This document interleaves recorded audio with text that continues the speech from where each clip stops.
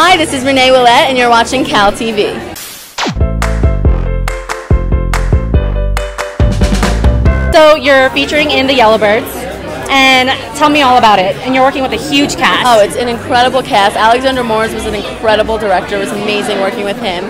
I shot with Jennifer Aniston, the lead, and it was an incredible experience for a budding actress to be working with her. Right. And it comes out today at 3 o'clock. It's the premiere. I don't know if you'll be there. It's at Eccles. And it's basically a story about two young boys in the Gulf War in Iraq and in the 90s, and one of them dies in an unconventional way, and his body is not sent to his mother, who is Jennifer Aniston. She tries to fight and find out what really happened. They're lying to her. She wants his body, and she's grieving, and she's fighting them, and so she goes to Washington, D.C. to meet with her congressman, and I play the congressman's aide. So it was, it was an incredible role for me, and it was an incredible experience, and it's just helping me, move on and to bigger and better. Not that there's anything bigger than Sundance, but yes, it's really exciting, and to be here in this aura in Utah with the snow. I went snowboarding yesterday. Oh, how fun!